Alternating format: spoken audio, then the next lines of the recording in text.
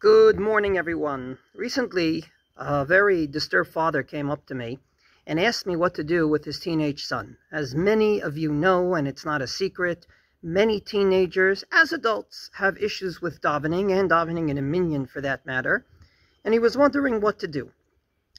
It's a very loaded question. It's a very sophisticated and complex one, but I just want to give one idea that I told him based on the Alter Rebbe, the first Rebbe of Chabad, in honor of today, Yud Kislev, the day that he got out of jail and began to reveal the secrets of Hasidus as he saw fit and as he saw the world should know.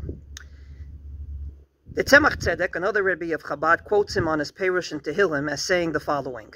We say between Rosh Hashanah and Yom Kippur, in the Tehillim we add to davening, Ki im haslicha למען תהילים. With you is forgiveness so that they will fear you. Which makes no sense. In order to fear someone, obviously, you need to be scared of him and not do any sins. What does it mean? In order to fear you, you will be forgiving. If a person's so forgiving, you won't fear them. You'll constantly taunt them and say, I'm sorry, and taunt them again and say, I'm sorry. So how is it that with forgiveness, we fear God? Explains Rav Shneur Zalman Miladi, known as the Alter Rebbe, that if God would have come up to us and say either or, namely, you will do all the mitzvot or that's it, we would make no deal with him. It's like someone that owes someone else a lot of money and he doesn't have all the money to pay back. If you don't sit down and try to make a plan of payments, then there's nothing to talk about. He doesn't have $100,000 to pay you right now, and therefore there's nothing to talk about. There'll be no relationship. But if the person comes and says, I forgive you for not giving back the money all at once, let's sit down and make a plan so that eventually you'll pay it all back, then there'll be a relationship. So says the Alter Rebbe.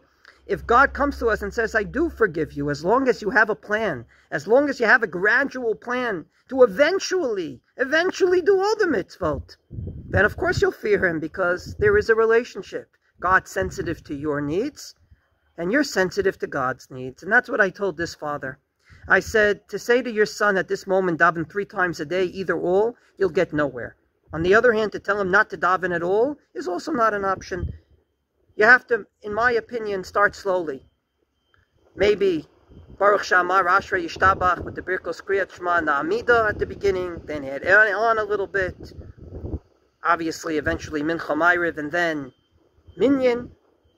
But you have to do it in such a way that you're sensitive to his needs and he's sensitive to what you believe is your needs. That's the best for him.